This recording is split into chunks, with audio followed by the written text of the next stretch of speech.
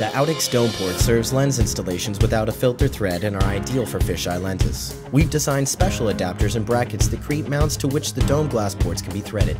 Some dome ports only require adapters, and others also require brackets. We'll show you how to do both. Insert the lens through the adapter, with the adapter's flat side facing forward or out. Thread the adapter to the lens with thread. The dome port adapter creates an outer thread for the dome port. Now, thread the dome lens through the adapter's outer thread. Unroll the Outex cover onto the dome lens lip. Line up the cover's lip around the dome lens just like the other seals Outex uses. Apply the O-rings with the L-shaped edge facing down.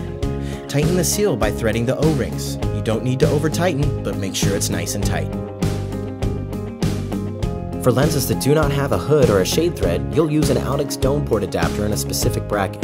Use the online store or contact us for help getting the right combination. If the bracket is not already attached to your adapter, use the provided Allen wrench to connect them.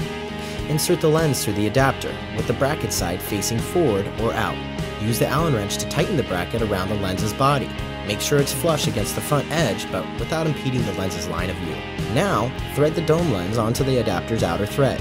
Unroll the Outex cover onto the dome lens lip. Line up the cover's lip around the dome lens just like all the other seals Outex uses.